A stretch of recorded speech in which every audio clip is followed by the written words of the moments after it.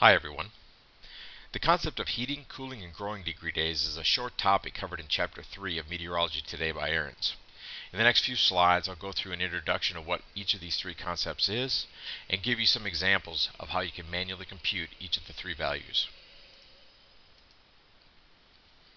A heating degree day is a value of the demand on the heating industry to provide heat and comfort when the temperatures drop below 65 degrees Fahrenheit. In this graphic here, you see what the average heating degree days are for a year at any one particular point in the United States. On the chart, we see that in the furthest north latitudes across North Dakota, northern Minnesota, we have the highest number of heating degree days on average for the year, compared to across southern Texas and southern Florida, where we have a fraction of a day of heating degree days. This makes sense. So colder temperatures, farther north you go, and then the warm temperatures modified by the warm water, the Gulf of Mexico and the Gulf Stream in the Atlantic. If you wanted to compute what the heating degree days are, you first have to approach the problem of how we're going to set this problem up.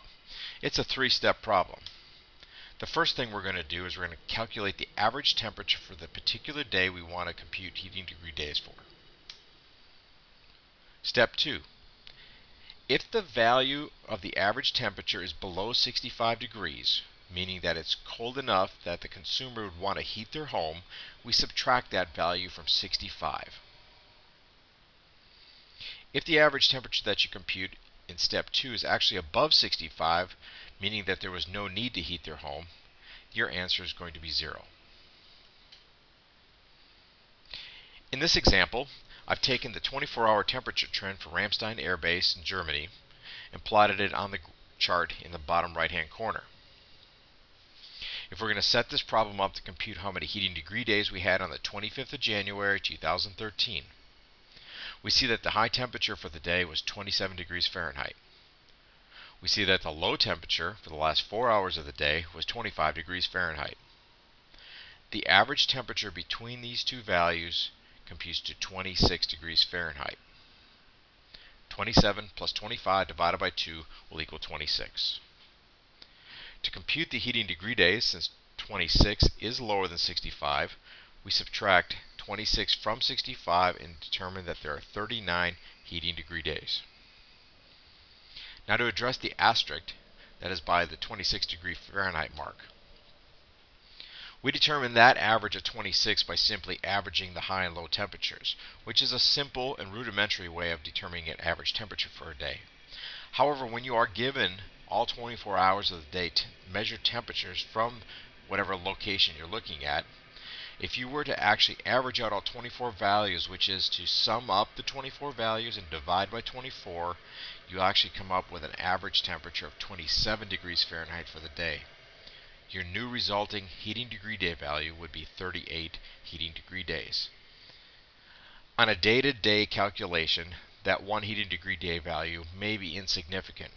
However, as you add up days across the entire year, that slight error adds up over time and it can become a significant statistical error that you'll want to take into account when analyzing the heating degree days, and again also for cooling and growing degree days.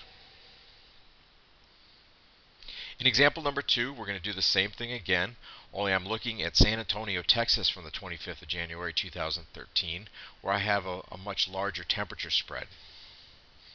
We see on the chart in the bottom right hand corner that the high temperature was 79 degrees and the low temperature was 61. Simply averaging the high and the low temperature values, I come up with a 70 degree Fahrenheit temperature. Again, that's 79 degrees plus 61 divided by 2. Since 70 degrees Fahrenheit is greater than 65, meaning that there was no need in San Antonio on average to heat their homes, the value of the number of heating degree days is 0. Addressing the asterisk by the 70 degree value, if we were to average all 24 hours of temperatures, we'll see that the actual average temperature is 67 degrees Fahrenheit. It's still greater than 65 and we still have 0 heating degree days, but we see that the statistical error in this is growing. In the case of cooling and growing degree days, we're going to use similar processes. Starting with cooling degree days, the graphic that you're seeing on your screen right now is the average number of cooling degree days on any particular day across the United States. And once again, as we analyze the northern latitudes across Montana, North Dakota, northern Minnesota, Wisconsin, Michigan, we see we have much fewer cooling degree days than we do in southern Florida and the southwest portions of Texas. That makes sense. Where we have much warmer temperatures, we're going to spend more time, more days cooling and expending energy to cool than we would in the northern latitudes. A similar trend will be noticed when we look at growing degree days statistically across the United States. Once again, we're going to set up this problem. To calculate the cooling degree days, we start off by looking at the average temperature for any one particular day.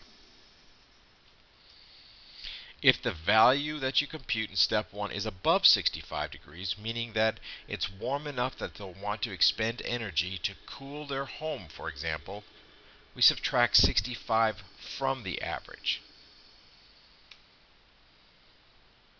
If the average value in step 1 is below 65 degrees, meaning it's cool enough that they don't need to expend energy to cool anything, to cool their homes or businesses, the answer is going to be 0 cooling degree days. Let's take a look at example 3, the 24-hour temperature trend for Miami Airport, Florida, from the 25th of January 2013. As in the other examples, I've listed out the 24-hour temperature trends as reported by the airport observing systems.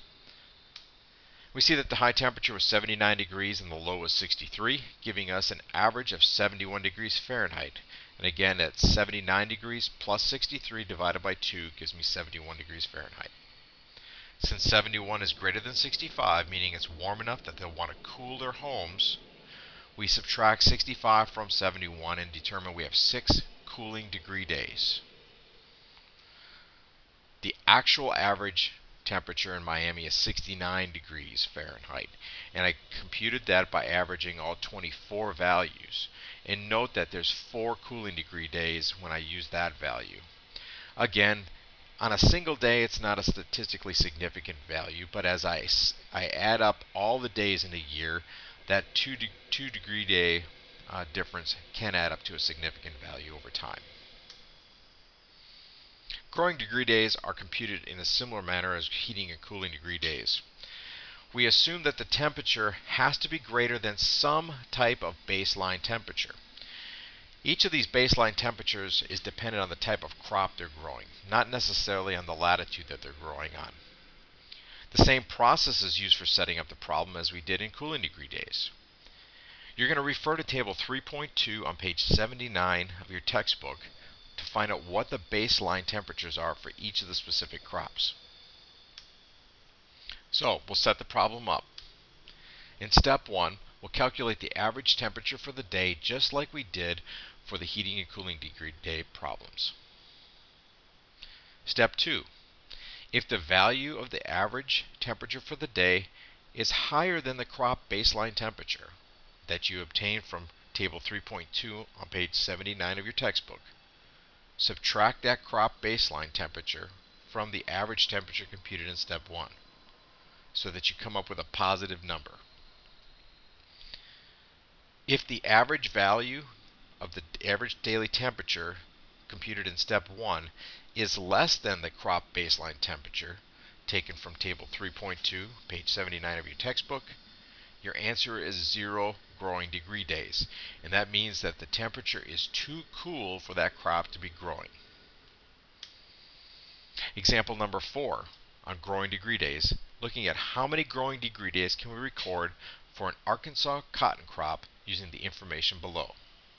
For simplicity, I'm using the same temperature values in this example only that I used in the previous cooling degree value from Miami Airport.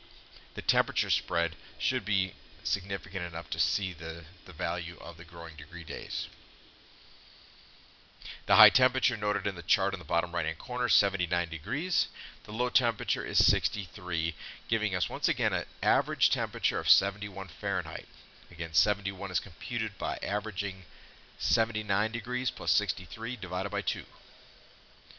If we look on our table 3.2 in our textbook, page 79, we see that for a cotton crop, Delta Smoothleaf, Arkansas, the base temperature for that particular crop is 60.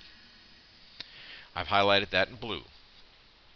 You take the average temperature and subtract the baseline, since it's warmer than the baseline, and I determine I have 11 growing degree days. Now, how would I apply that? Looking back on table 3.2, scientists have determined that in order to get a mature cotton crop in Arkansas, you need to have 1900 to 2500 growing degree days. On January 25th, we contributed 11 growing degree days to the total sum needed to have a complete crop. Once again, if I look at a more accurate statistical analysis of the average temperature, I find that the average temperature is really 69 degrees, averaging all 24 hours, and that computes to 9 growing degree days.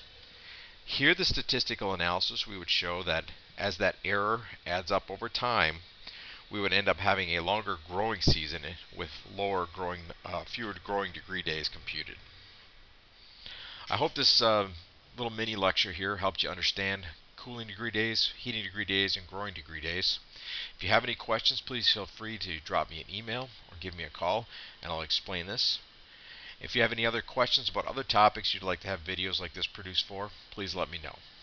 Thank you.